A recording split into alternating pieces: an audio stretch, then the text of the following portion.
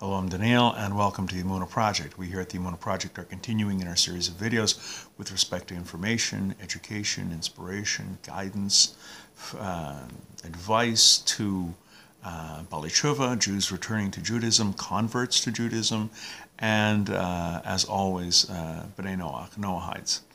And those of you who've been following these videos know that I am often struck by what appears to me to be unusual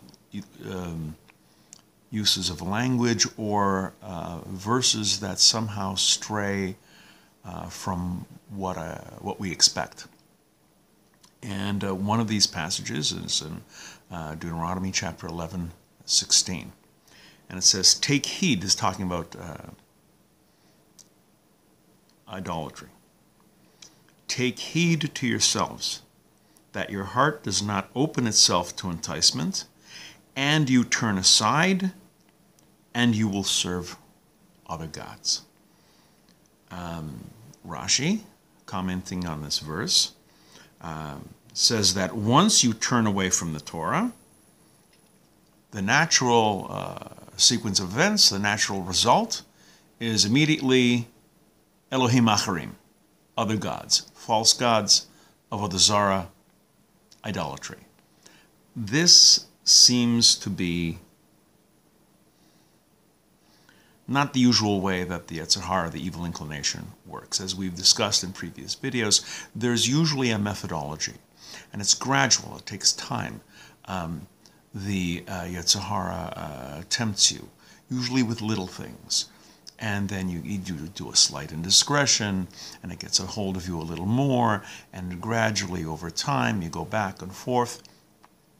But eventually there's a slow and steady decline. And idolatry, the worst offense, idolatry, is at the end of this gradual decline. That's not the case in this posuk, in this verse. This verse seems to imply that once you turn away, once you turn aside from the Torah, once you turn aside from the Word of God, boom, avodah zarah, idolatry. It seems to be almost immediate, and that's not the way we understand how the Yetzer Hara normally works. So what's going on here? Why is the sin of leaving the Torah so different? Why does leaving the Torah lead directly to idol worship? As is often the case, the Chofetz Chaim comes to our aid, and he does so by means of an analogy. During a battle, during a campaign, one side may be victorious, wins the battle, does very well. But that victory may not be complete, because the enemy could regroup, could reform, and after a bit of a rest, after a bit of a regrouping, can mount a counterattack, and could win the next battle, ultimately the war. This is a problem, and how do you get around it? How does the victor avoid this? The sign of victory is when the vanquishing army, when the winning side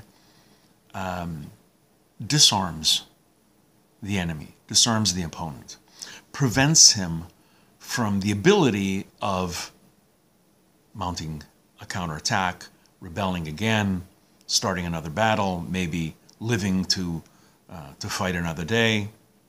Disarmament. Leave them not only defenseless, but also without a means of attack. And in this comparison, this is how the turning away from the Torah differs from the usual path of the Yetzer Hara, the usual path of the evil inclination.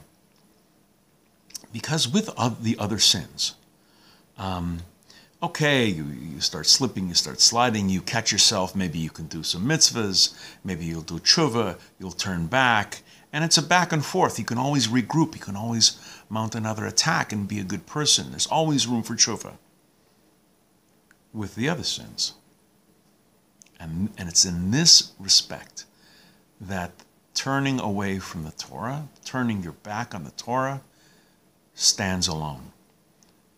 Because like the analogy with the battle, with the other sins, and you still have the Torah, you can not only defend yourself, but have the strength and the wherewithal to mount a counterattack. But when you turn your back on the Torah, when you turn away from the Torah, you've been disarmed. You're helpless, you can't defend yourself, you can't attack, you are completely defeated. This is it's in this battle with the Yetzer Hara. When the Yetzer Hara gets you to turn away from the Torah, it has indeed won.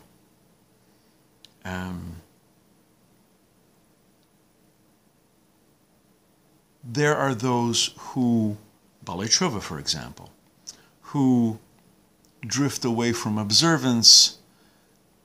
They don't necessarily abandon Torah, but they're lax in their observance, or they were never observant, and then eventually come back. That's not what this turning away is referring to.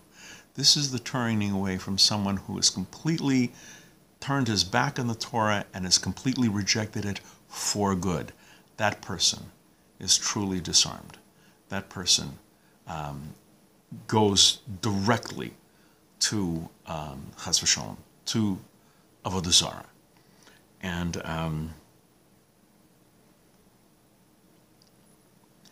if a person repents, if a person still has that vestige of Torah in his heart and in his soul, and he repents, God will forgive. But to be left with no means of coming back, to be unable, literally unable, to repent because you don't have anything left, you're completely defenseless, you are in very, very sorry shape.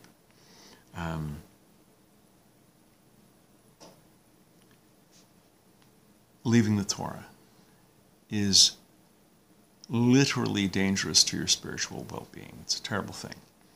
And when we see someone who is, Chas v'Sholom, God forbid, going off the derech, heading off the path, we have to do what we can to nudge him or her in the right direction. Their souls are literally at stake.